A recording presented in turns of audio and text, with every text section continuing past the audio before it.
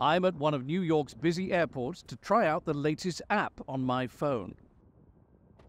A friend of mine is on their way to China. I've just dropped them off, and I can track their progress with this amazing app on my cell phone. It shows me the flight number, the aircraft type, the height, the speed, the location, all the way to Shanghai. I can't show you their flight because it hasn't taken off yet, but here's one recorded earlier heading to Shanghai.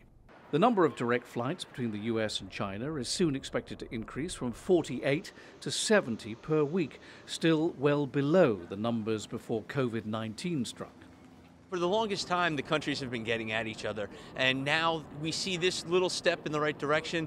It can only be a good sign, and hopefully this leads to better results and maybe better trade, better communication between the two countries. According to the travel app Flightmaster, there were around 300 flights a week between the US and China in 2019. The increase from 48 to 70 follows Foreign Minister Wang Yi's visit to Washington last month and comes ahead of the APEC meeting in San Francisco. The hope is the increase in flights will bring seat prices down too.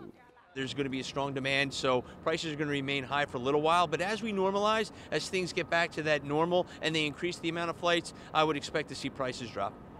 Airlines that are likely to benefit from the new higher limits include Air China, China Eastern, and the big three in the US, United, Delta, and American.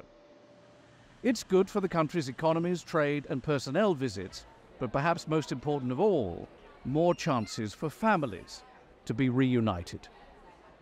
And how is my friend getting on? Well, according to this app, the plane is at 30,000 feet north of New York, heading for the border with Canada and well on the way to Shanghai. And by the time you see this, they'll be there.